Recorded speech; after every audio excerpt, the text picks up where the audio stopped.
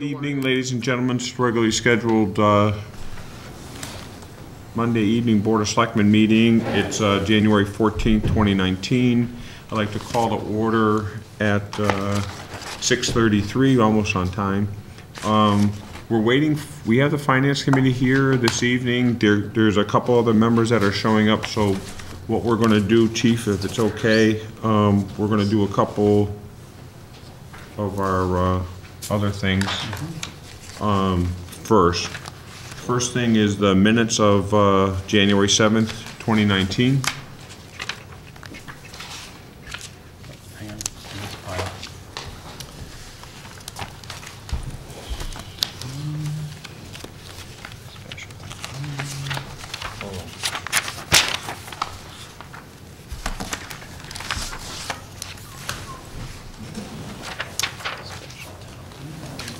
Make a motion on those. Okay, we have a motion made. Just grabbing them. And second. we have a motion made and seconded to approve the minutes as presented from January 7th, 2019. All those in favor, please signify by saying aye. Aye. Okay, Sherry, we're all set 3-0 with January 7th, 2019's. New business, the FERCog District Local Technical Assistant Program request. Have you had a chance to review?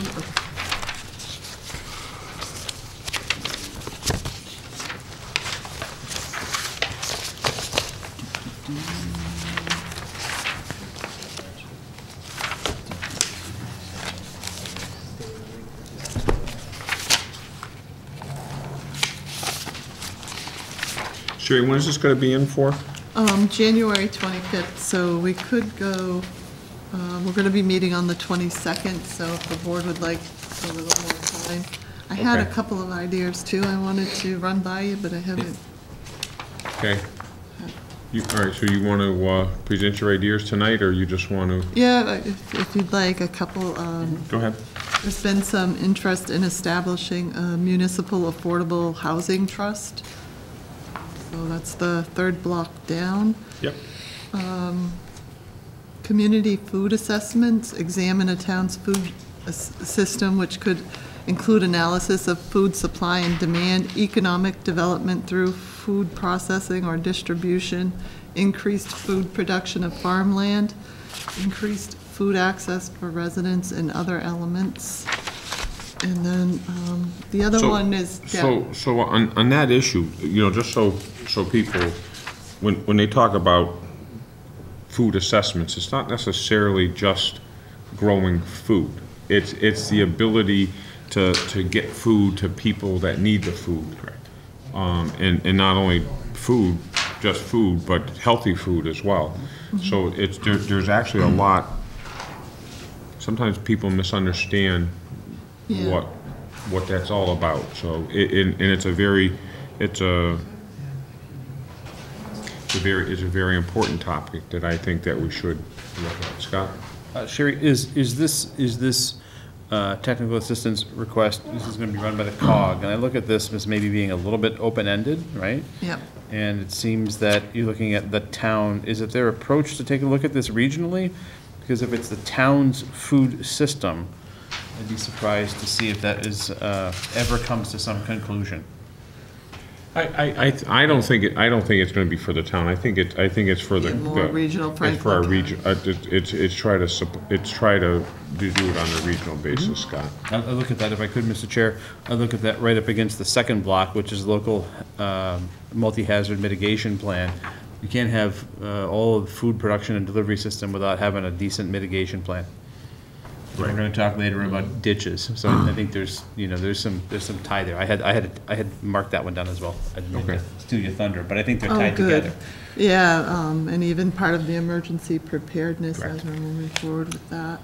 We usually always have that one on our list. Yeah. Yeah. We want to make sure that everyone has access to food. What else did you have? Downtown or village center economic development project. Yep. Conduct a survey to understand what residents, businesses, and visitors want in downtown. I think that's important.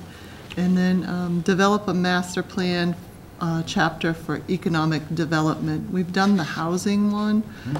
And so there are other elements that are part of the master plan, so that might be a likely next choice, especially if we're looking at downtown and the eco-ag and how that may play into Like that. economic development.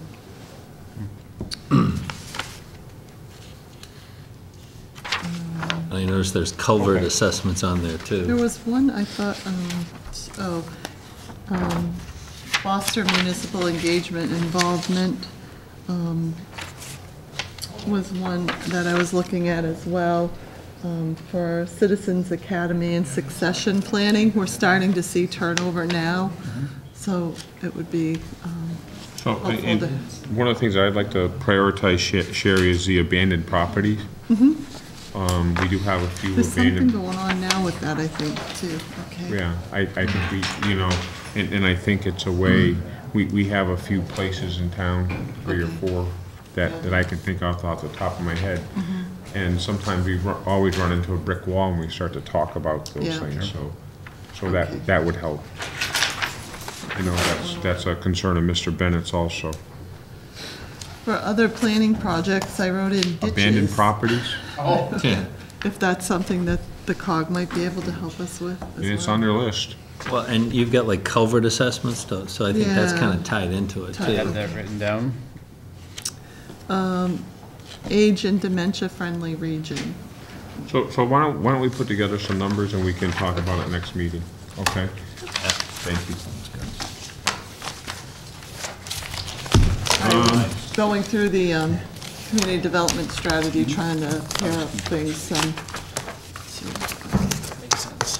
Some of these have overlap with priorities the town has already spelled out. Resignation, Mr. Clerk? Let's see if I can get in there. Hang on. I'm almost at calls analysis, chief, thank you.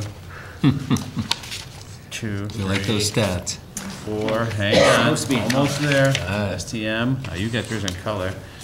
Hang on. To the end, there you go. Sherry, after giving it a significant amount of thought, I've decided to take a break from municipal volunteer services and resign my current volunteer positions on planning, conservation commission, finance, pathways. It's been a pleasure to work with everyone. Dan Murphy. You did include capital with that as well. was hoping you wouldn't. checked in with it, All yeah. right. Okay, well, planning board's an elected position, so we have to notify the town clerk, so. Okay, and the planning board. All right, Move to accept with regret. that motion's made and seconded. All those in favor signify by saying aye. Aye. 3-0 on that, Sherry, with regrets, please. Appointment for the ditch committee. Dear Town Administrator, please put my request to be on the ditch committee. Thank you, Mark Simon. Mark Zeinen? Yep. Nice. And we also had 2 other people, didn't we? We have, yeah, let me look at him, I know we have one other one. Jerry Bach and Stanley Michkowski. Michkowski. Yeah. Would you like to be on that, Bruce? Yeah, I have concerns about the ditches. Okey dokey. All right, so at this time, I'd like to ask for a motion to appoint Bruce Bennett, Mark Zeinen, Jerry Bach, and Stanley Michkowski. So moved. Second. And we got Dave Pierce, so we have 5, I think that'd be, That'd be a nice size. all right, so we have a motion made and seconded to, unless there's any interest from the, I don't have time to take on anything else right now. we can't, hey, we tried to set the hook. What? Be ad hoc. Yeah.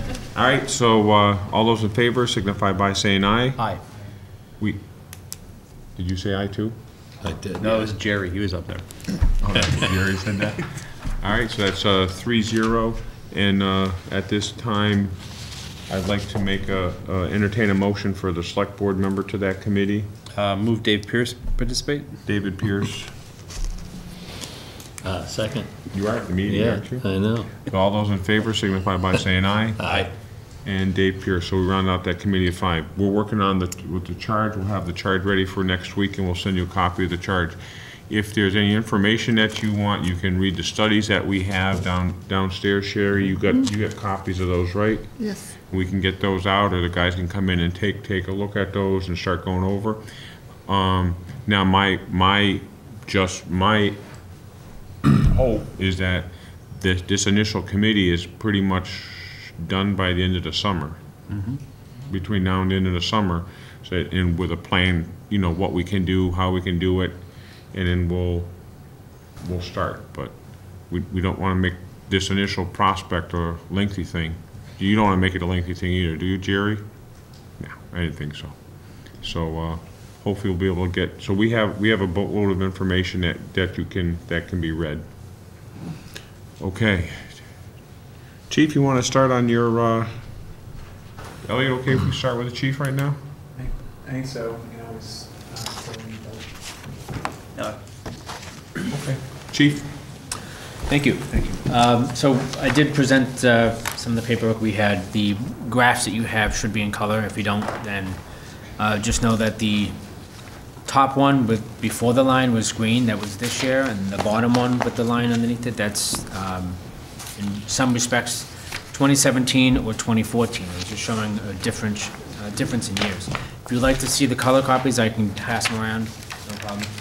It shows a call analysis for the time of day, and then for 17 and 14, and then the other one is the days of the week. And then what that would reflect is just the amount of calls that the police department has had through its dispatch service. And those range from all different types of calls, from motor vehicle complaints to motor vehicle accidents to arrests, building checks, trees in the road, things like that. So anything that a police officer could go to, medical calls, anything a police officer can go to, that's the reflection. So you can see on the time of day, the difference between midnight and 6, and then back again at 7 a.m., and it picks back up again.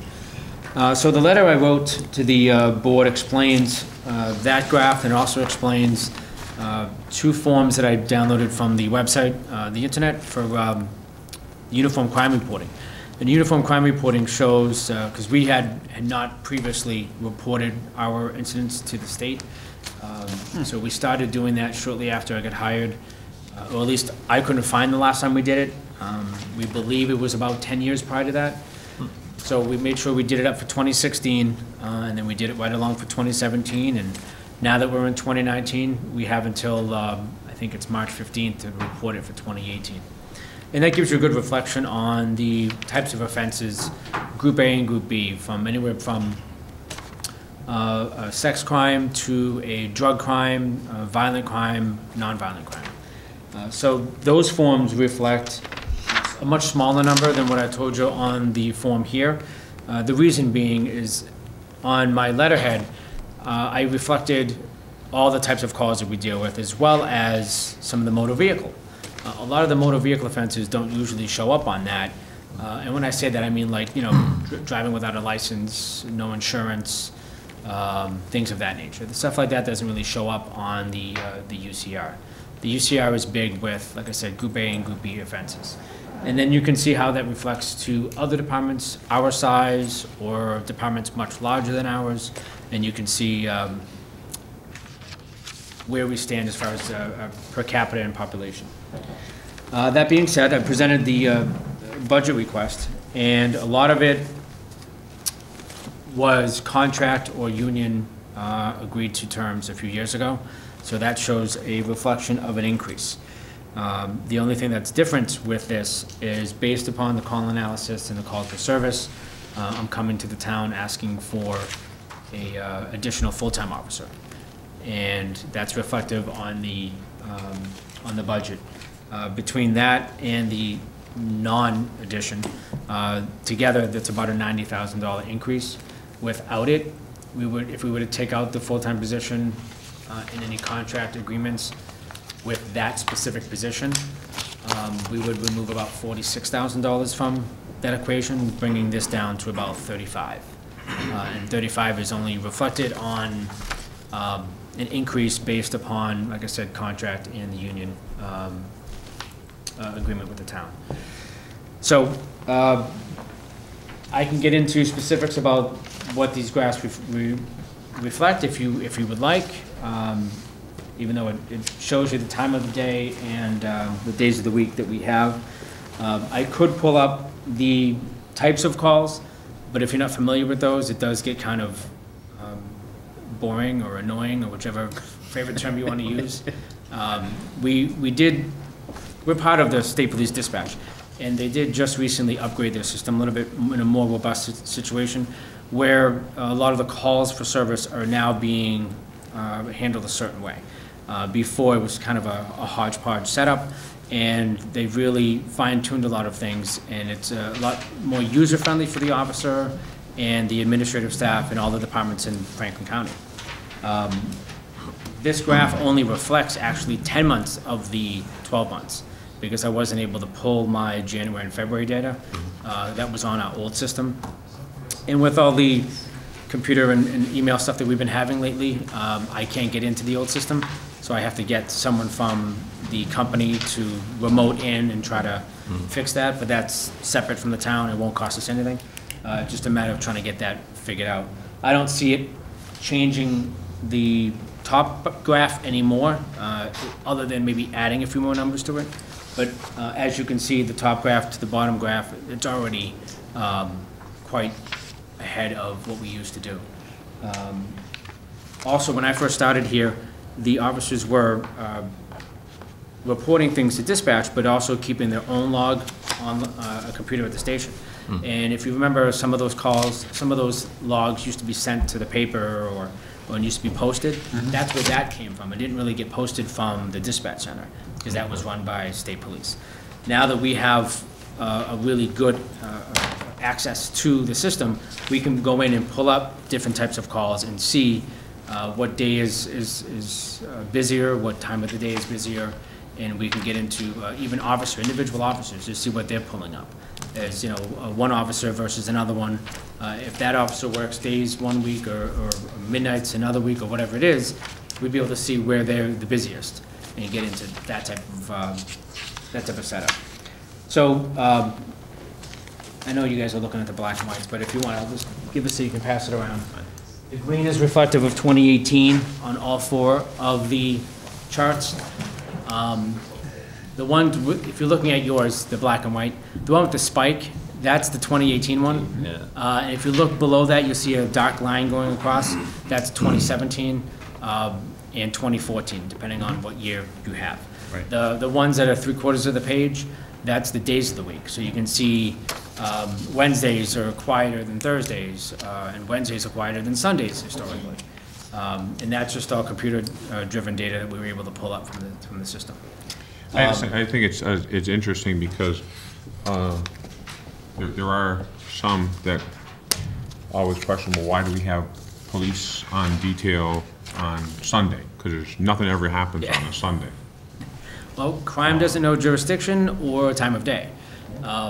So it could happen in a city or a small town, and they could drive right through, or something could happen. And let's face it, if I need, I'm a citizen and I need help, I'm not going to go, oh yeah, wait, they don't have anyone on Sundays, I'll wait till tomorrow. You're still going to call. It's like, and just from the data, data shows that Sunday's actually not the quietest day. It's not. It's busier than Wednesdays. Go figure. Yeah. The days of the week are pretty busy. Granted, we have a lot more motor vehicle traffic than I've historically dealt with in the past. Yep. So we've had to make sure our scheduling covers a lot of that. But obviously, we can't be everywhere at the same time. So we try to spread it around and move officers to different locations, north part of town, south part of town, in the center, and try to cover everything. And that's not to say there are some times where there are no calls, and that's definite. Obviously that happens. So the officers at that time, when there are no calls, aren't just sitting at the station. They're checking on buildings, following up on investigations,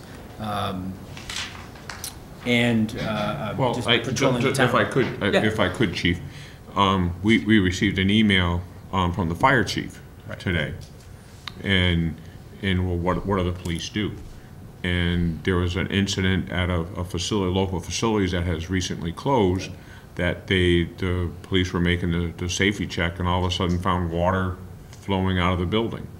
Well, that building had, no other residents were in it, and the sprinkler system had froze and water was coming, pipes had broken, water was coming out of it.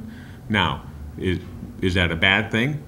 Well, if you look at the fact that our water supply is that's a finite number of gallons of water that's in the ground, it is a big concern. But that's just one thing.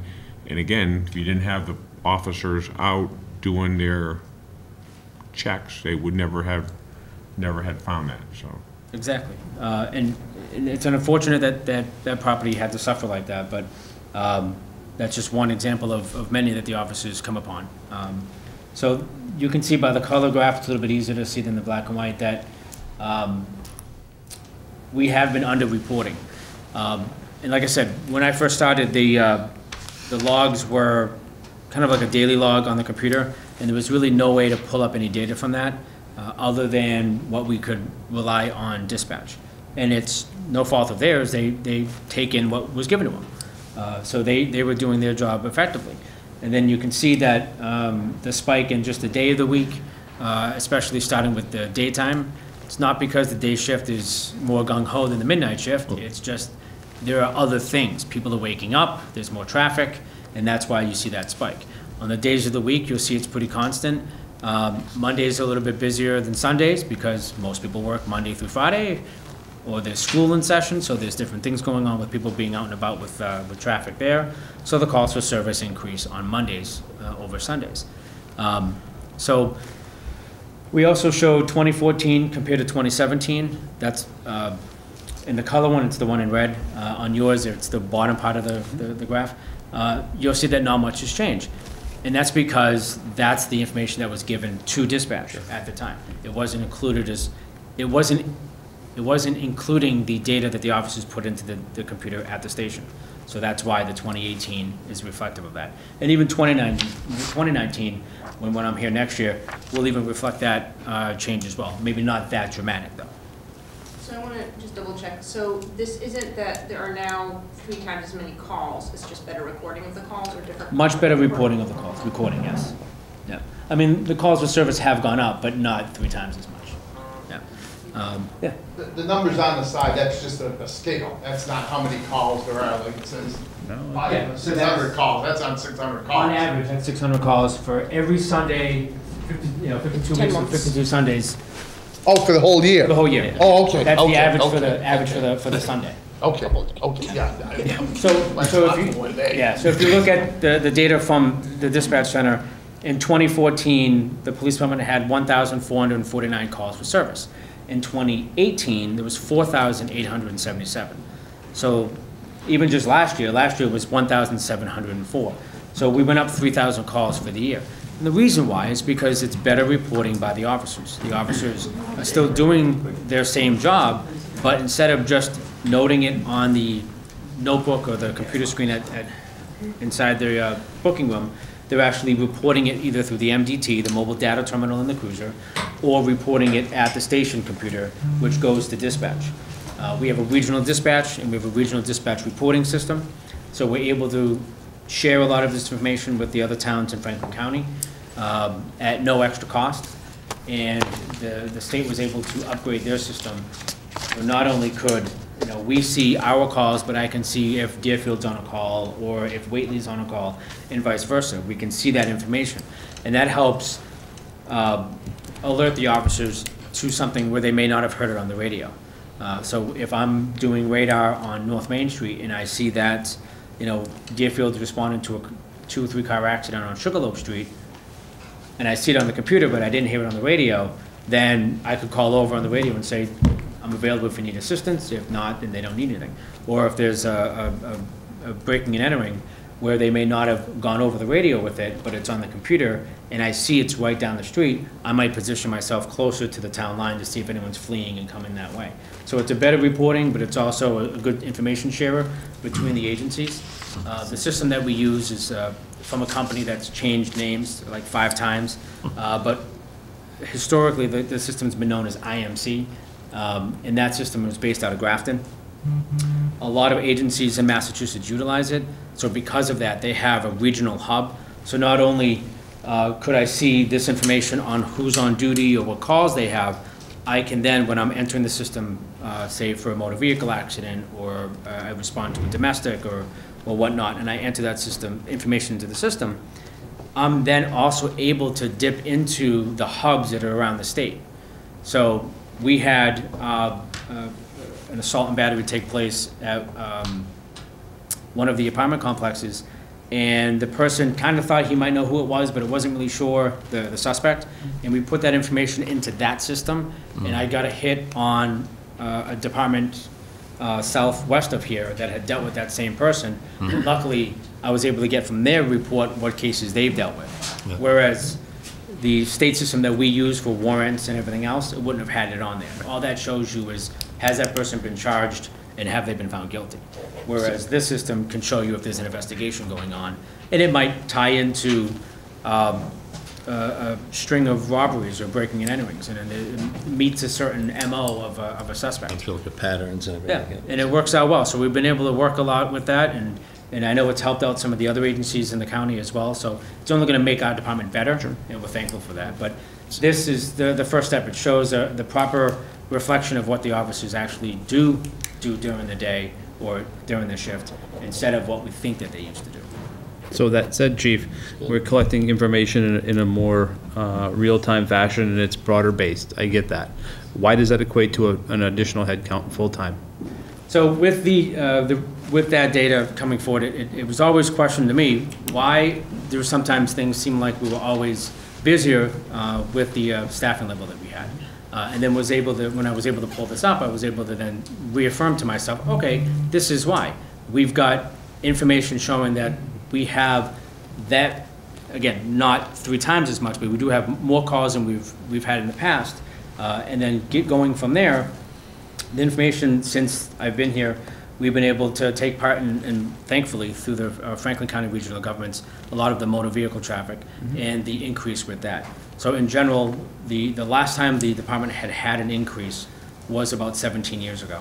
And I feel that the increase of the call volume and the demand on the officers, as well as the motor vehicle traffic, because we haven't even scratched the surface on that. We're doing about 500 stops a year. In a department this size with that much traffic, we should probably be doing more. But it's not enough to make a dent in this. 500, I think the last number I had was 540 motor vehicle stops, and about only 40 or 45% of that are receiving tickets. And that's all together. That's civil infractions, criminal infractions, or summonses. Yeah. But there have been increases in the part-time staffing in recent years. So are you using that capacity fully? Part-time staffing, yes. So part-time staffing has been able to assist us with shift coverage and with benefit time off requests. We have been able to use the part-timers a little bit more freely, because the part-timers, we were kind of limited down to, and no fault of anyone here or in the department, just the pool wasn't there to pick from. But we've had more candidates come up, and we've had the ability to put more part-timers on, and that's great. A full-time officer would put somebody on the road 40 hours a week, guaranteed, and then they would be on that position. Whereas a part-timer, it kind of bounces around. They're required to only really give up 2 shifts a month minimum, and some of them do more than that, some of them do that minimum, and we would like to have more coverage anyways. There are some times where we have an arrest and the officer is tied up. If that officer is the only one on, that officer is tied up with an arrest or going to court, and then there's nobody on in town, and then the state police are covering the town until we get back, or in that time frame. We have looked at different times of trying to get more part-timers to cover the open shifts, but with the arrests and the different calls where they might not, the different arrests or calls that may happen that we can't assume that's gonna happen, and so we're not gonna double staff all the shifts, because if we do that, we would kill our budget. Should we cut back on the part-time budget then if you get a full-time person? If you cut back on the part-time coverage and you add a full-time person, the full-time person would cover the shifts that would be required, but the part-time officers are covering the open shifts that are not covered by that position or any benefit time. So vacation, personal, sick time. So you'd need some, but Yeah. would you, it sounds like you wouldn't need the same level of part-time coverage as you have now then. Well, the expectation of the part-timers would still be present as far as the amount of shifts available to them. I think if we add on a full-time police officer, their position would then have some benefit time. So what you gain with some of the full-timer, you could take some away from the part-time, but you don't want to drastically cut it in half, because by doing that, you're now taking away from the benefit time of everyone else. When we're covered by the state police, is that the Northampton barracks? Yeah, so the physical body comes from Northampton, but the dispatch comes from Shelburne. Right. So it's still both state police, but they call each other. Yeah. Yeah. So it's an extra. Sometimes it's an extra 5, 10, 15 minutes, yeah, depending on where they are.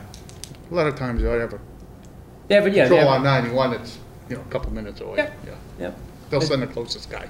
They will, yeah. And sometimes, I mean, they're state, so if there's someone from Shelburne that's closer, they'll come over. We're kind of right on your line. Yeah, we're right in the middle, so we've got Athol Barracks going that way, we've got Shelburne, and we've got Northampton, so, and then Belchertown, so we've got a mix. So if we have a needed police presence, heavy police presence, we're able to get those 4 barracks to come in, as well as the neighboring towns as well, but. How often would you estimate in a year that's happened where the state has had to respond to something here because we've had an officer at a court or something? So in the past, in 2018, I don't want to give you a number that I'm not 100% sure of, but if I'm thinking correctly, there have been a couple of more than a couple of times a month that does occur. I'm sorry. Were they're covering or were they respond? They've responded. Yeah. A couple times per month? Or something? Yes.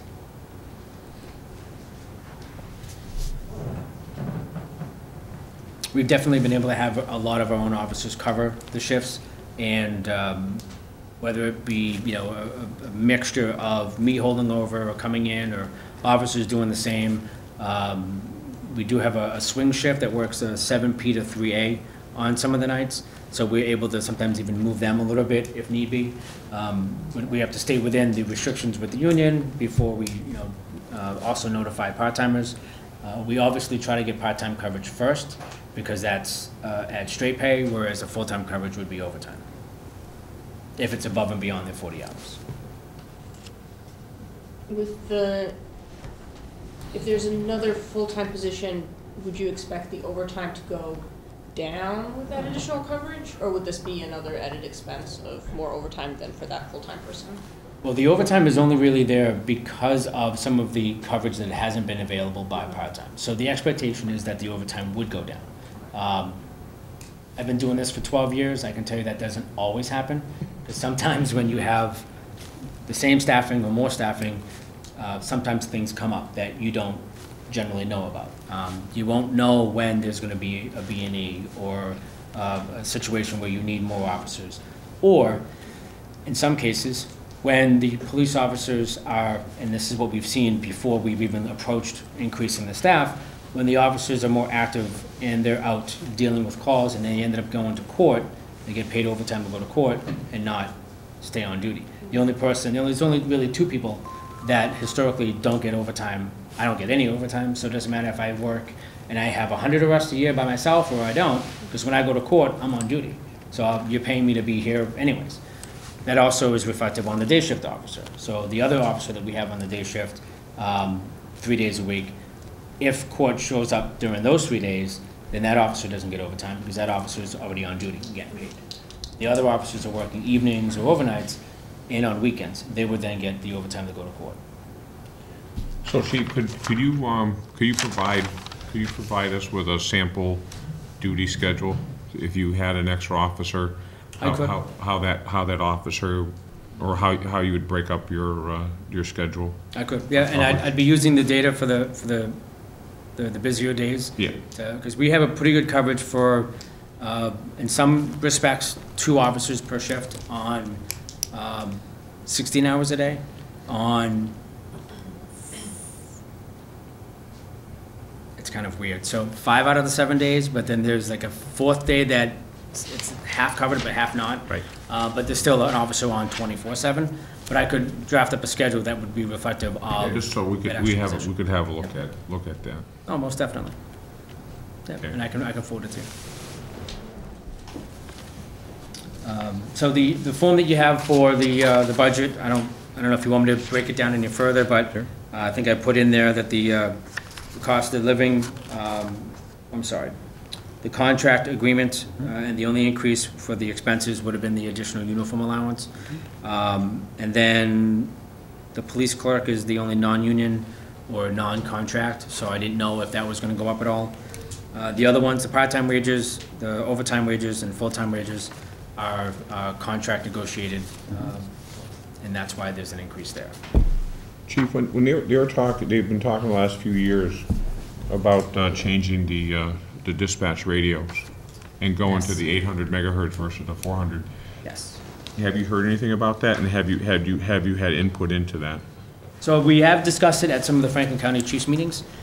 EOPS was looking at doing an earmark or some type of dollar amount, but they believe that there might be some federal money coming up because of the change with the House midterm elections. So with that being said, they, from what I gather, they don't want to state how much money they're gonna be able to give out to Franklin County for the radio project. They are looking at it because the FERCog project is aging, there's a lot of holes in it, and there have been a lot of reception issues. Right. If you remember, prior to me being hired, the town had raised and appropriated just around $6,600 for radios. When I came on, they told me about that, but I had also learned about the radio issue 2.5 years ago. So we opted not to use any of that, because why would I buy a brand-new radio that could potentially be used for 2 or 3 years? It's not, Obsoleted. it's futile, it's not fiscally responsible to use the money that way. So that being said, I don't know exactly how much is going to go towards Franklin County. There's been numbers tossed around about maybe, in the upwards of $10 million, but we don't know. I don't know 100% if that's the case. Yeah, I was more concerned on coverage. Well, we did radio testing, and I was able to take one of the portables that they have, and the portable outputs a lot less of a wattage, so I was able to bring that around town. So now, are your radios analog on 400? Analog, yes. They're not They digital. are analog. Yep. And the new radios will be digital? I believe they're supposed to be digital, yes. And on an 800 band Yeah, truncated and system. I was just wondering if you, and I would be concerned, I mean, there's, are a little different than the rest of other parts of Franklin County, since we have complexes that, Yep. that sometimes are difficult for you guys to punch into through, Yep. with the radios.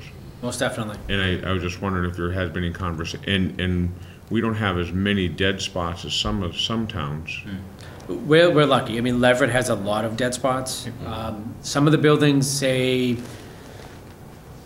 Cliffside, the buildings that are closest to the cliff, those resulted in more of a potential issue than, say, the ones by I building over towards 116. Right. Those were a little bit easier. When you get down to the basement apartments, those had a little bit of issues.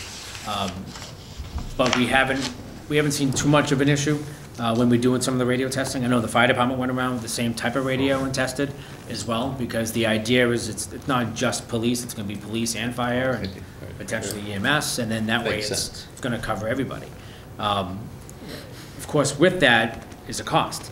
A portable that I wear on my hip could cost anywhere between $600 to $1,000 per radio. Not these radios. These radios are anywhere between $4,500 to $7,000 per radio. And that's not even counting what's in the cruiser. But, And everything has to be replaced because they're not compatible. oh, they're not compatible at all. You can't do you can't do any of that. And the infrastructure that the radio system is on, there's a lot of different theories on what's going on, but with the network of towers that they have. Some say there's too many towers, some say there's not enough, we can put up more. But when you have a simulcast system, if you have multiple antennas talking at once, you're bound to get a lot of pushback. So maybe less towers is more appropriate, but I'm not the radio guy.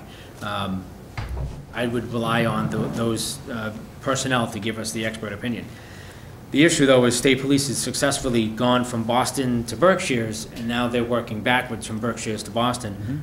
They put in a whole new 800 truncated system, and then they began with making it, because by the time it took them that long to get there, they were like, oh yeah, there's a thing called digital. So now they're trying to outfit their system to be digital, and they started at Berkshires and they're working backwards. So digital is already out here with state police, and they're using it. Environmental police are using it. So there's a lot of pros and cons to it. I think that it would help a lot of the towns with coverage, because a coverage on a radio would be better suited than, say, a cell phone. You go to some of these towns and the cell phone signal drops off, Right. and it's not the same type of Non-existent in setup. some of them. Yeah, well, Non-existent. I would just, I mean, I mentioned because I know it's a huge expense. It could potentially be a huge expense that we're not ready for. And I think, in just what I know about the Franklin County, our radio system, is it's antiquated. It's very difficult to maintain. They have troubles maintaining. They have trouble maintaining the system. So we may see a very we may do it before we need to do it and not be able to plan for it. Let's put it that way. So True. And- There and was I supposed to just- be a public hearing or a meeting at some point coming up. There is. I know that the FERCog is trying to hire someone to kind of oversee it, but I know when we put it in, it was well, they're talking, last I heard, was $7 to $8 to $9 million to put the system in and then to maintain it, and that doesn't include the cost that we would have to incur on new radios and stuff. So you could very easily drop. I mean, you're going to have to at least what, and for us, it's not just the police, but the fire as Right. well. So, And if there's two radio vendors right now, one's Motorola and one's Kenwood, and they're about the same, depends on what you want for features, but they're about the same, and the cheapest one I think we've been able to see is about $4,200 or $4,600, and that's just the portable. in the digital, and you'll get better. You won't have the drop in and out like you do with the analog. So you either hear it or you don't. Yeah, you either hear it or you don't, whereas now it's sometimes you get static. Right. So you either hear or not. So, all right. Other questions for the chief? Is there are there any promotions where you can do like a sample where you could lease one for a week or something and do a test run and find all of the, test out where all the On the radios? spots in the So, town? yeah, so the state was able to give us, we were able to sign them out and try them out. So we tried them out in the police department, and we also then had the fire department take it. They went up into the woods, because they're gonna be called out for search and rescues more than, we're gonna be there assisting them, but they're gonna be out there looking. So they tried a couple of places out there. I don't wanna speak for the fire chief, but I think he said it was decent coverage. There were some places, like I said, some of the basements of some of the bigger buildings. I know that the buildings up against the cliff, so M and R and S were having some issues in the basements at least. But we have those issues now with the radios we have now. But other than that, we had a pretty good coverage townwide. You aren't gonna get 100% coverage no matter what you get. No. And well, we're lucky too, is between the troopers that have come to some of the meetings, some of the environmental police, they've been able to explain to us that they've seen it come from what it used to be to what it is now, and they rather the system that is there now, because they do have better coverage. Sure, And that makes more sense. clarity when you make a call or you receive a call. You can hear the coordinates or where you're supposed to go, whereas before, you're trying to listen to the squelch and see what, did they say Bay Street or May Street, or where am I going? So, it's been interesting, but, it's gonna be a costly move either way. It is going to cost money. Most You're right. The definitely. $4,000 is on the cheap side at times. On the cheap side, yeah. And it doesn't mean it's a piece of junk, it's just the cheapest way you can go. And that's, again, just the portable, not the cruiser radio. Scott, do you have any questions? No, not at this point, Mr. Chair. David, questions? I'm good right now. All set? Yep. Thanks. Just about how many of those units are we looking at again? So right now, we have 4 mobiles in the cruisers, and portables, we have 7 or 8. And to be clear, this isn't being implemented in the 2020 budget cycle. This is a little longer range. Little longer range. Right. We have to wait and see what information we can get from the federal side. If the federal side can have some type of earmark or money towards radios, then that's great. That's less money the state has to come up. But I know EOPS was looking into helping out Franklin County because we were able to bring that, not we, but the people part of the radio project was able to bring that to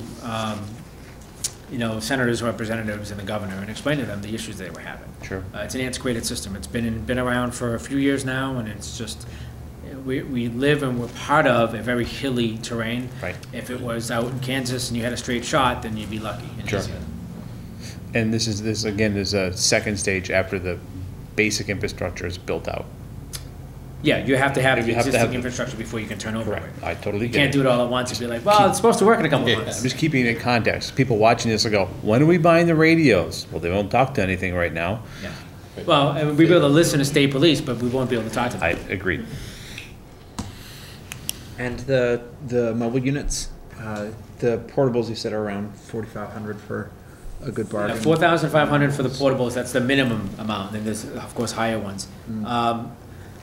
So I haven't received a quote, only because I didn't feel it was necessary for me to get one for a cruiser. But from what I've discussed with other chiefs who have gone and done that route, because they want to be able to listen to state police and discuss with them, because they have 91 going through their town or whatever, to outfit a cruiser effectively with an 800 radio and repeater was between 10 and 13,000 per car. What's the lifetime of that radio? Well, I mean, these radios have been around for, 10 years minimum, so that radio should be around for at least 10 years, if not more. I remember when I started back in the 90s, some of those radios were 70s, so 20 years at that point. The systems always get upgraded. Hopefully it's not after 5 years you have to upgrade it like your cell phone. Some system like that should be able to last longer. 5 years. Gotta upgrade those every year, don't you? I hope my daughter's not watching. No, every 5 years is good. I need to replace another cell phone. Nice. I'm sure she's not watching. I'm sure. I'm sure she's not watching. Yeah. And if she is, you need to I'll talk find out to the her. minute I walk You need home, to talk yeah. to her Yeah. about getting a life. But, and again, the only reason I mention is because, to me, it's, they've been talking about it at the COG for the last 3 years. So they've been talking about it for actually longer than that. So they've been talking about it, and I see it happening, and no one would know about it. And all of a sudden, here you are with a $50,000 bill. And it's not like we were replacing the radios that we had, which were analog on a 400 megahertz, totally different frequencies and everything. So you're going to a different frequency, It's a wholesale and you're going change. to a different format. So, Yeah. and so it's like you don't have a choice to. If you're going to want the radio, you're going to do that. Well, and if you want to be part of the dispatch service, Correct. exact same thing. Rather than your own little All right. island. So anything more in? Sunderland's overall a pretty safe place to live. Well, it was online, so it's got to be true.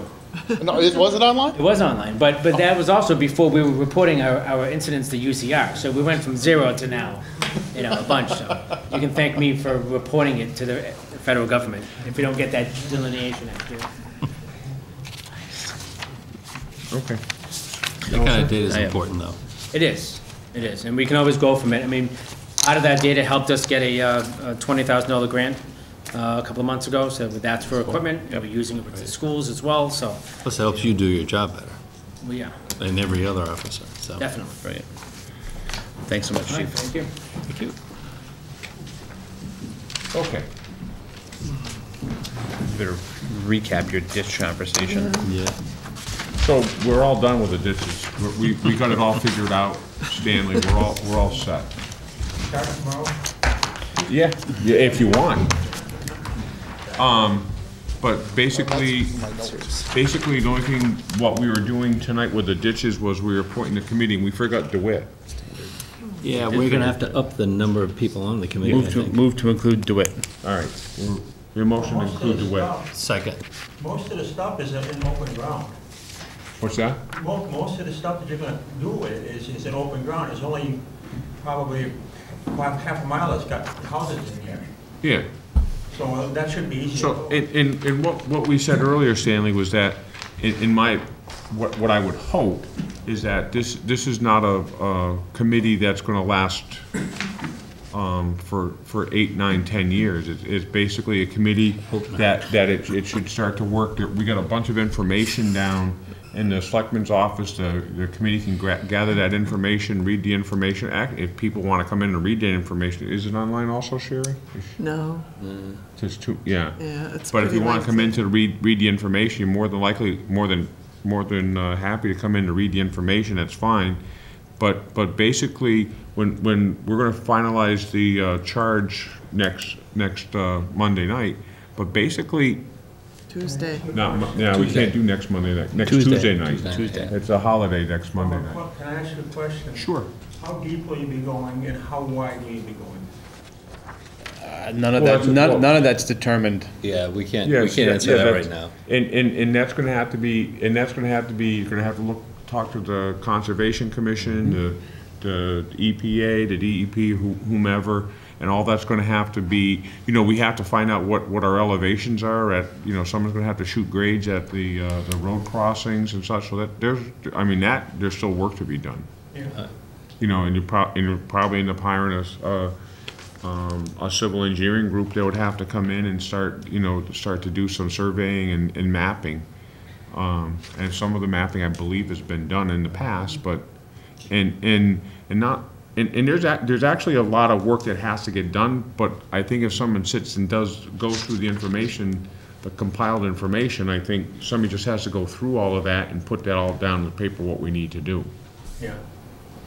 So. Well, the sooner you can get it, this is the ideal time to do it. Because you can get on that ice and stay on it. It's true, actually. Yeah, I absolutely. mean, some of the ice right now, I went through one of the holes, it's that deep right now. That'll hold the machine up. And you're not gonna be out there with the machine, you're gonna be swinging from the side. Right. I think most of the excavation is gonna be on the west side. There will be some on the other side, but most of it is on the west side. Yeah. And again, that's why the group will come together and they'll put all that information down and I'm sure we'll have to talk to people. And then we gotta figure out how to pay for it too, Stan. If you need any help, let me know. Yep. I'd be glad to help you. You're gonna be on that committee, Yeah. all right? We put your name down. I put your name on there before. All right. You told me you were gonna call me in 2 months and you never did. I know. 2 months ends Friday. He was keeping you under the clock. Well, All right, Stan. Any other ditch questions? All right. I would say, if you plan on being on the committee, try to read that report, get a copy of that, because that's going to be a very important piece of information.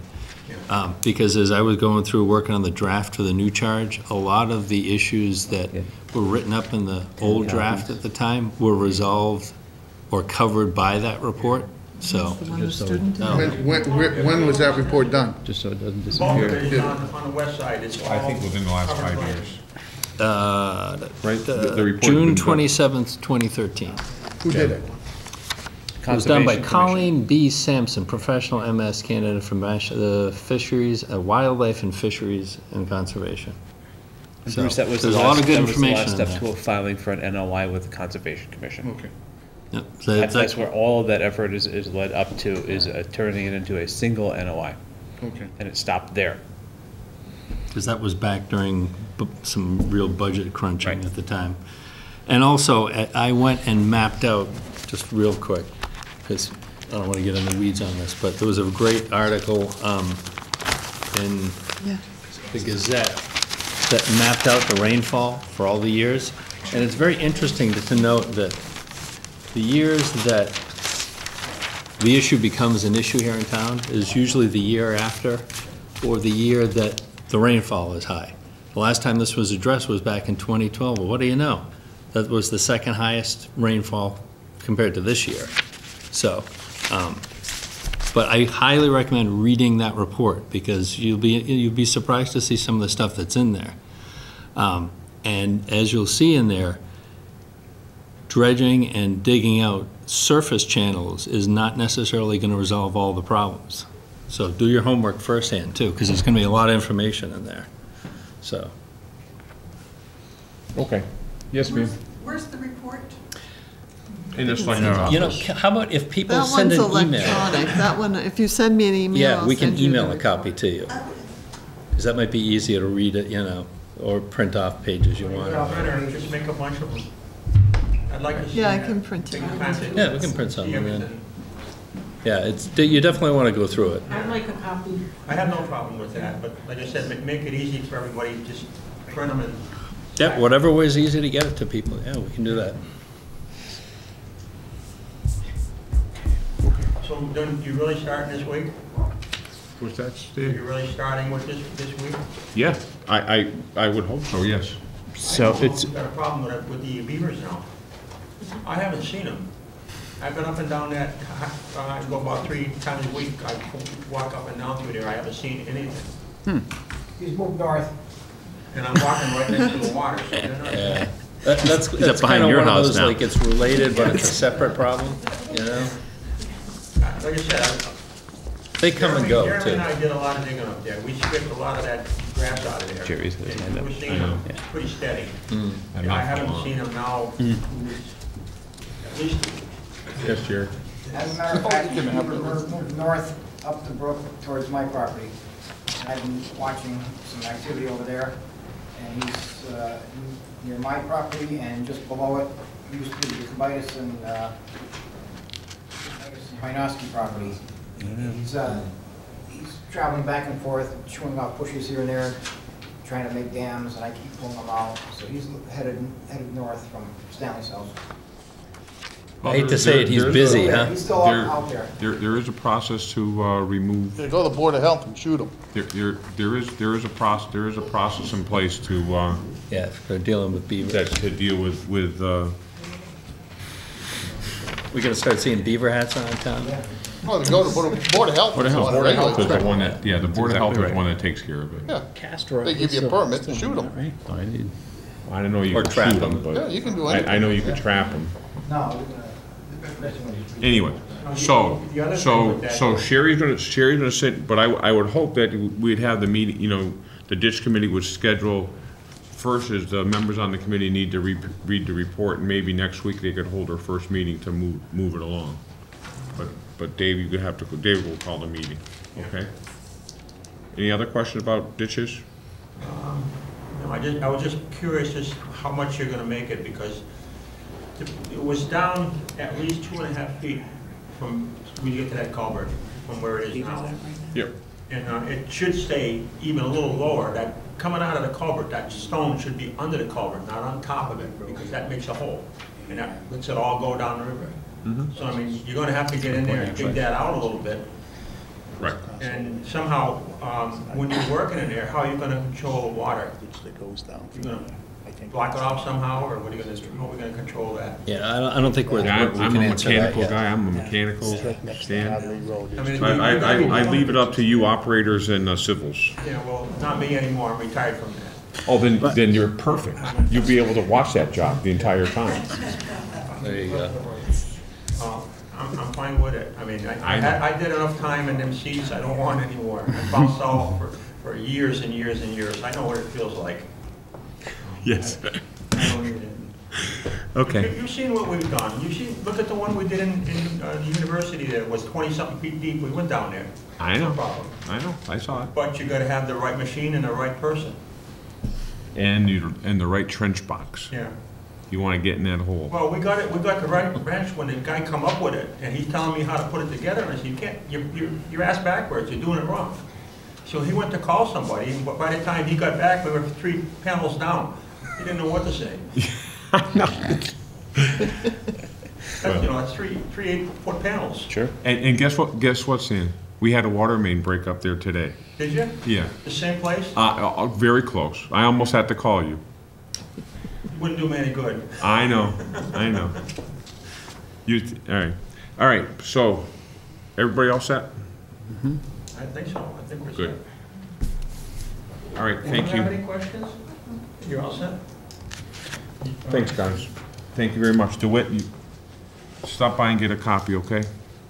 All right, thanks, guys. Do we have another meeting next week or something? David will get back. As a matter of fact, make sure you get your email, we need your contact information, so we'll be doing it by email, so make sure you get that into Sherry. Yeah. All Yeah, I right? got my computer back at work, so I can get it. Good. Okay.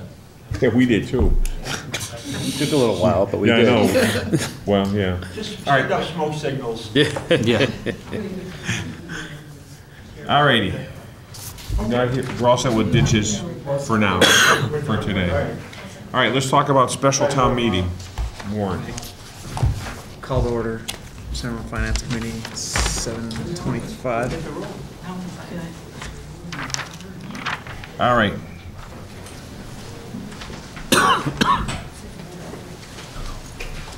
So we have a special town meeting coming up on Monday, January 28th, 7 PM. It's at the elementary school, right?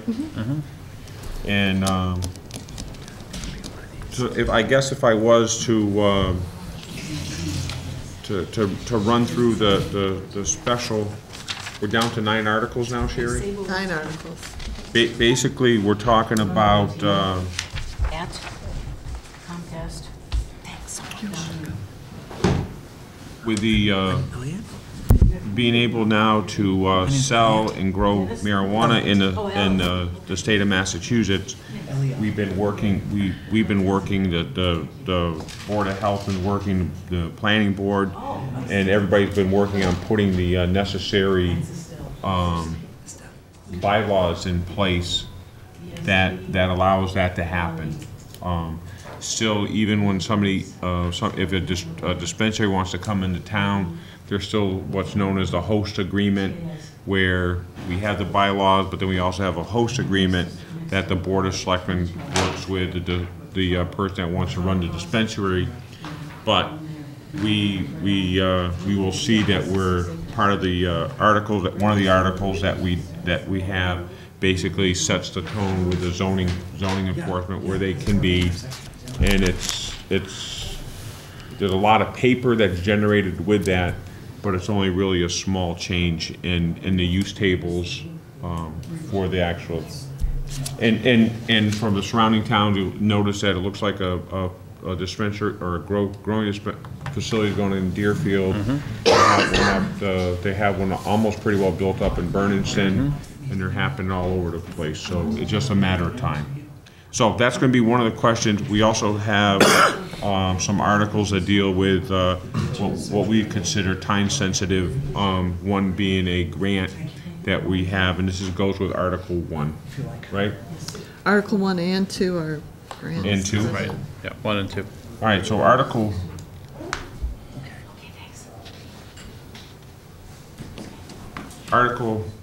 1 is moved that, and these are the motions. Yes. Is to move that the town vote to authorize the Board of Selectmen to acquire by purchase, gift, and/or eminent domain a permanent easement for public sidewalk purposes in, on, and under a portion of portions of the property located on Hadley Road and the locations more or less depicted as permanent easement area 1 and permanent easement area 2 on the plan entitled Proposed Easement Plan of Land in Sunderland, Massachusetts, prepared for Town of Sunderland, dated August 8th, 2018, prepared by Harold L. Eaton and Associates, a copy of which is on file with the town clerk, and the funding therefor transfer $2,919 from free cash. So do we know what that means? Yeah. Where's it going, from where to where? Basically, it's going to go from Old Amherst Road down to the apartments on along Hadley Road. Which side, east or west? West. West side. So it's basically servicing the apartments? Correct. There's also a farm stand there. Yeah, there is, yeah, on the other side. Well, it's interesting that you ask, where does it serve? I just know when you drive down that road, it can be difficult at time with people on the road, walking on the road. So, I know walking on that road can be tight with cars going by, so. and trust, yeah, that road, it appears to be very narrow at time. It was part of the pathway This is plan. part of the steps that they came out with a couple of years ago, to put sidewalks in different areas of the town and everything Complete else. Streets program. Yeah, they call them Correct. complete That's part of the streets, plan. Yeah. And basically, we got a grant, and we're not paying for the sidewalks, it's through a grant, Complete Street grant. Basically, we are negotiating with the homeowner right on the corner. It appears that the road is not necessarily exactly where it should be. Really? Go figure. So we basically need to have a little property so that we can, so the landowner is very willing to work with us. And the next piece of property going up to the apartments, they're in a process of refinancing, so we may not have to expend any money at all. Depending, so we'll have the money in case it's needed. But I thought both landowners were very gracious in their conversation.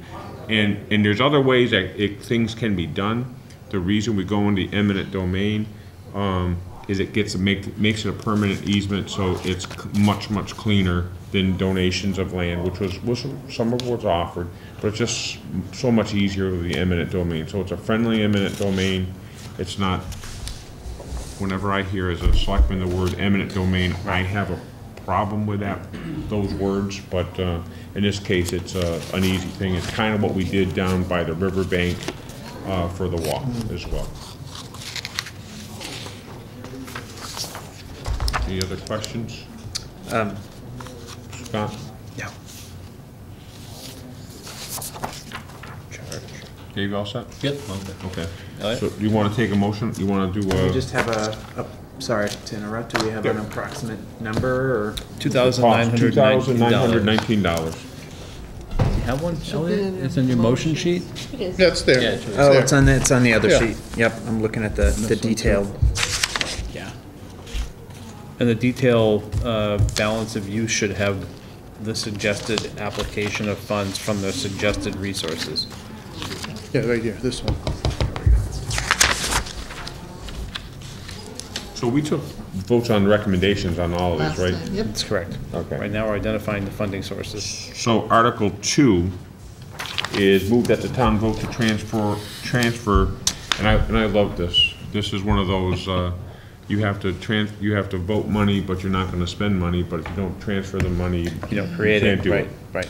So, move that the town vote to transfer $71,438 from the stabilization account to be reimbursed 100% by the Commonwealth under the Small Town Housing Choice Community Capital Grant Program, said sum to be used for analysis, streetscape design, and cost estimates for the School Street ADA Improvement and Infrastructure Design Project and the design and construction of a manhole on School Street, including all incidental and related expenses.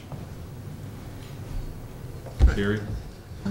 That's a grant that we received under the Commonwealth Small Town Housing Choice Community Capital Grant Program. And so what we'll be doing is looking at options, conceptual design for some improvements out here on School Street, working with the library, the neighbors, and town officials to come up with some different design options. We'll also be doing the design and construction for that manhole replacement. Now that manhole is a sewer manhole.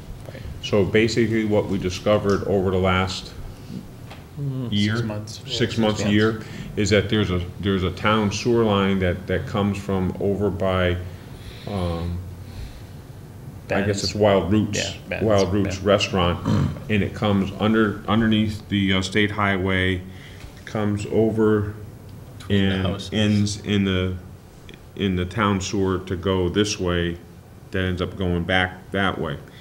And there's no manhole to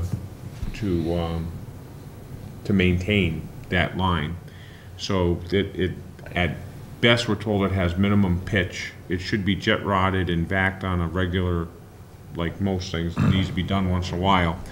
So that's why we're asking to have a sewer manhole installed so that we can act, because what can happen and did happen is that line stops, there's not enough flow, forms a solid wall, which backs up into people's homes, which ends up being a costly repair.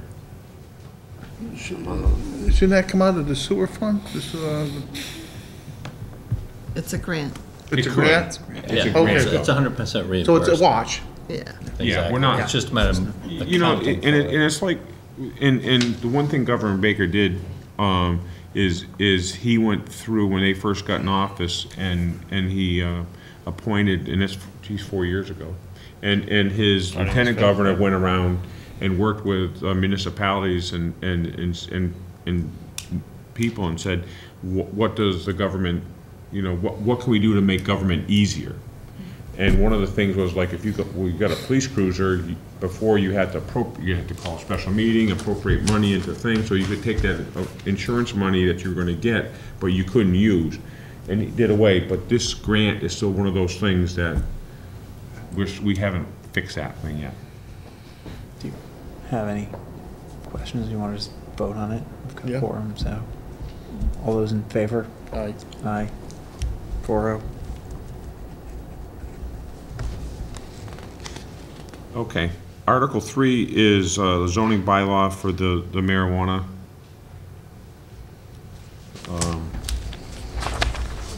Be a handout at the town meeting for that. So town council had some further recommendations for changes, and the planning board's not meeting until tomorrow night to vote those changes. Okay. So, we So we'll left put this on hold for now? Yeah. Well, the handout won't be complete until they Yeah. adopt it. All right. Right, planning board's got to adopt what the suggestions are. Okay, Article 4 is moved that the town vote to accept general law, chapter 64N, section 3, to impose a local sales tax at the rate of 3% of the total sales price upon the sale or transfer of marijuana or marijuana products by a marijuana retailer operating within the town of Sunderland to anyone other than a marijuana establishment. So basically, it's, this allows the town to generate a few revenue dollars. Has there been any interest for anybody to open up a place? Tire kicking. Just tire kicking. Wait. Oh, okay. Not It's just recently. started out. Yeah. What's that? Yeah. 3% the statutory rate? Yes. Can we go higher?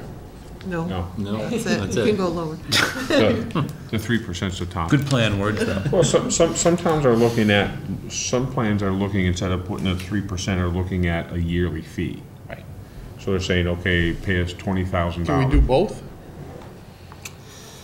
On either or type of thing? No, and, Both? I don't think so, No. but why not? The liquor store pays for a liquor license, and then they charge a sales tax on the liquor, or they used to. Yeah, sales tax doesn't There's come to other the town, things you though. can Yeah. do within the host community agreement if we get to that point. That'd be something we discuss, maybe discuss in the host community, yeah, Sherry's right, but.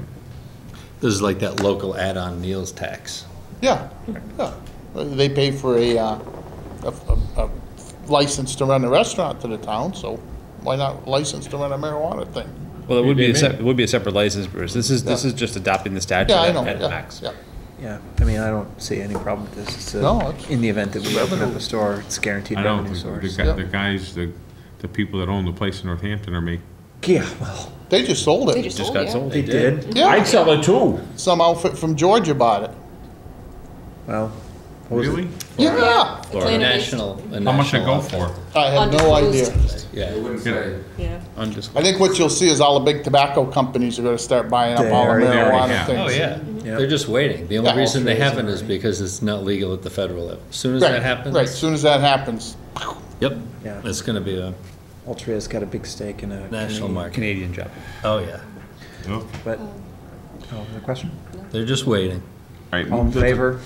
Move that the town vote to transfer $9,708.58 from free cash to fund the FY19 Franklin County Technical School Capital Assessment.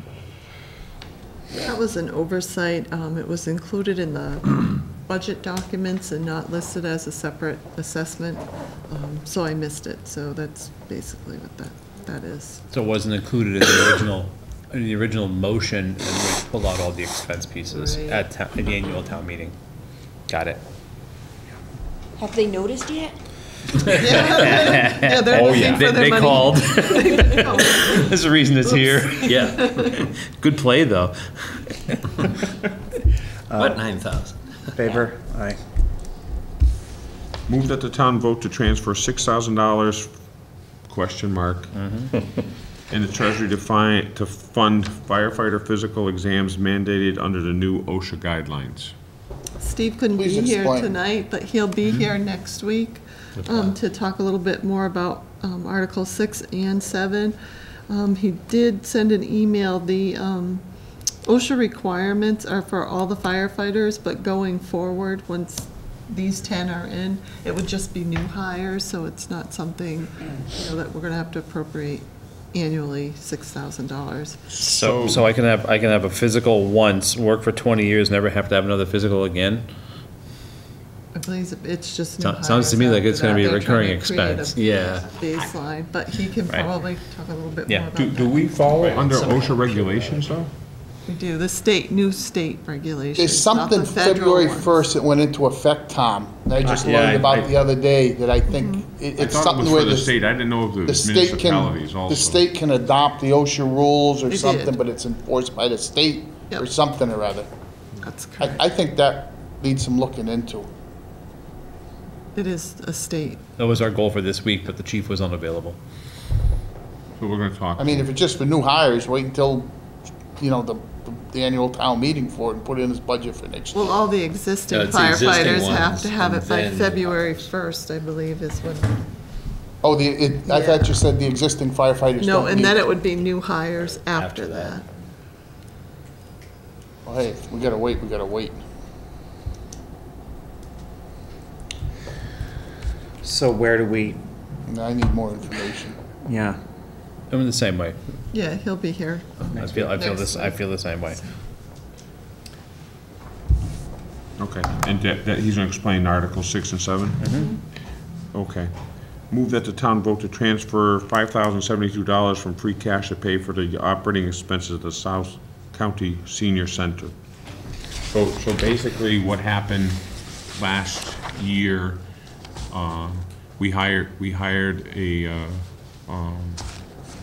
someone that comes in that is experienced in running senior centers. And they looked at how we funded the senior center. And what they found was that there's a number of grants that the senior center receives that were not necessarily guaranteed. So basically, the recommendation was that we're not increasing, I mean, the budget's increasing, but we're not really changing the operation. The We're just- assessment's increasing. The assessment's increasing, Yeah. but the operation's not changing, so that now that we're paying,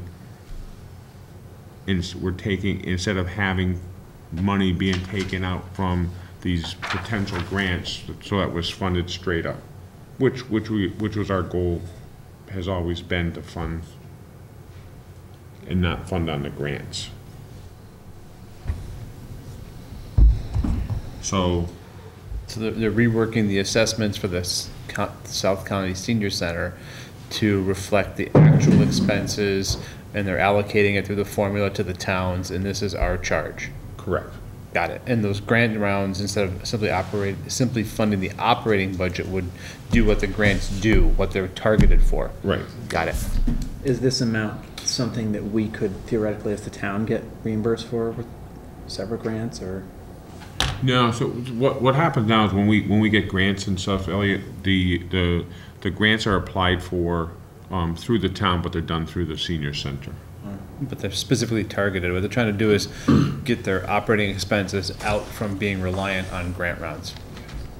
So will this be a recurring expense then Yeah. for us? Yeah. So this is about can we expect it to be about 5 a year, or is that something that's gonna go up? You're gonna see this, you're gonna see at least this delta Yeah, this change will be reflected next year plus plus a regular the assessment. 2.5. Right.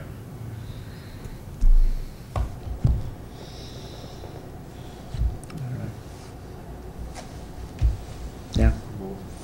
4-0. Article 9 is moved that the town vote to transfer $6,389 from capital stabilization to install and program existing VFDs, variable frequency drives, and geothermal pumps at the Sunderland Public Library. So this work was actually completed. The library is looking to have this essentially reimbursed out of capital stabilization. It is targeted to it is specific to the building. It meets the criteria for capital greater than $5,000, greater than the life cycle, and it happened in the mid-budget cycle. So we happen to have a special town meeting, and they're looking to have this plugged in. This equipment as installed is a slight generational shift, and it allows that building now to be, and it currently is, fully automated. So we'll see some of this in energy reduction in the future. So This would be a standalone article at a regular meeting regardless. This is something that was planned, right? Didn't they Correct. talk about this for a couple of years? Yep. Yeah, okay. They did a series of phases of the air handling units. These are the two big pumps, and that got done over the last quarter. Yeah. 4-0. And capital stabilizations, we would appropriate it from there Yep, anyway. Yep. Okay, that's it. If you all have any moments, there's, I don't think we need your time, but it's just a funds transfer if you want. So the fire chief's targeted for our next meeting to get these two questions answered. Yeah. So, this was a big one, 7,500. Okay. Sherry, do we have anything else? Just updates. Okay, updates? Yeah. Can you start? Okay. Oh, Stockton. No, she don't. Town administrator. Oh, okay. Just to bring to your attention, we received an email from Colonial, and they're working to schedule a meeting with, at the FERCog sometime, probably in February, I'm assuming it would be now, and they'd like representatives from the selectmen and the energy committee. So, the energy committee will be sending someone, and as soon as I get more information about the meeting, I'll let you know. This is specific to aggregation. For the aggregation, yep. Just to talk about maybe what the town might want to see in an aggregation plan. In what the actual goals are. Once it's approved by the DPU, we've got to be able to set what our own goals are. Correct. As a municipality, and that's where public input's going to be very important. Yep. Yes. Absolutely. And then the other thing, streetlights, I expect that'll probably kick off soon. We were just waiting for delivery of the equipment, and we've had some requests or suggestions for additional streetlights at Claybrook, over by Mike's Maze. What were the other ones? Was Hadley Road at the new Hadley proposed Road. crosswalk. So just to get the board's input on that and okay, and I'll have the company take a look and see if we can put them in. Depending on whether this is a new location or not, Mr. Chair, it's important to bear in mind there may not be infrastructure on the poles yet. Yeah, Right. that's, We're gonna have to work with the utility depending on the location of the request. Well, I'm wondering, do you almost need a little process, I guess, at some point to be I put think in something. place for that? it would be helpful if, New when requests. people are making suggestions or requesting lights, if they could give us a poll number. Whole number, yep. If there's, wires there, so that we can connect, and Yeah. that would be helpful. And one of the things that we're looking at is putting back the light at the end of Swampville Drive going Correct. down to the school, Yep. but a proper light. Good. Okay, Scott, you have any updates? The Frontier Capital Working Group moved its recommendation, final document forward to the school committee, so I'll check and see what the vote there was. And then negotiations, we have another meeting later this week that is for units A and C at Frontier. Good, thank you, Scott. David? My ditch stuff And then we've got a meeting for, just trying to see, I think it's the 24th or so for the Union 38 negotiations. Okay, Strategy session on that coming up.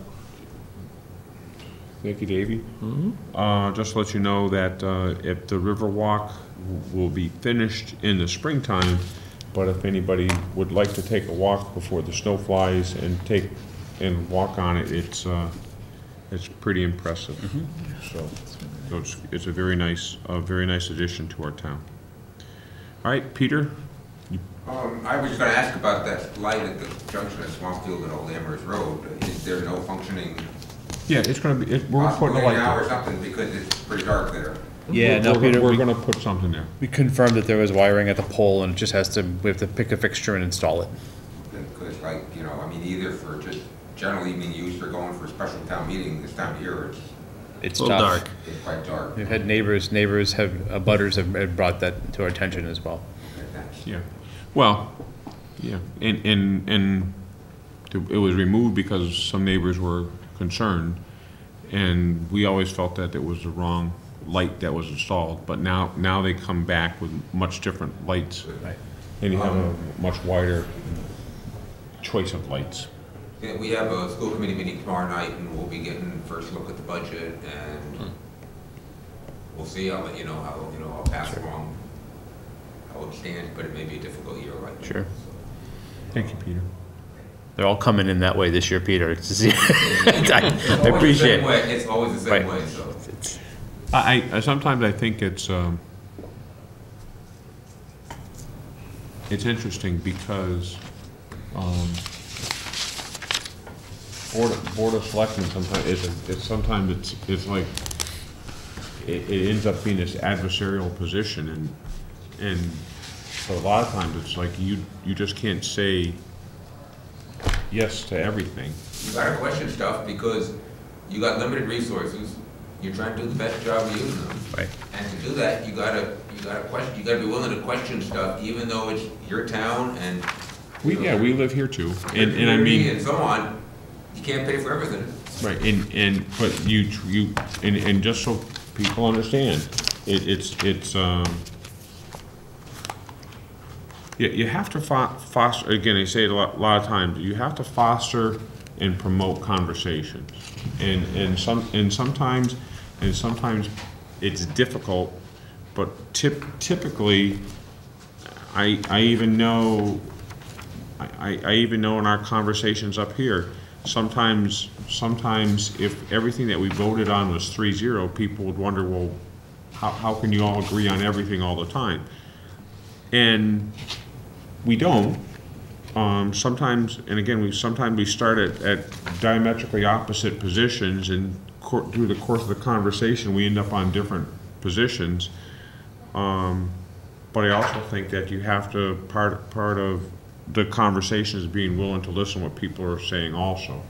So sometimes it takes hard to process, sometimes it's cumbersome, sometimes it's uncomfortable, but we're willing to we've always been willing to put the time and effort into doing that.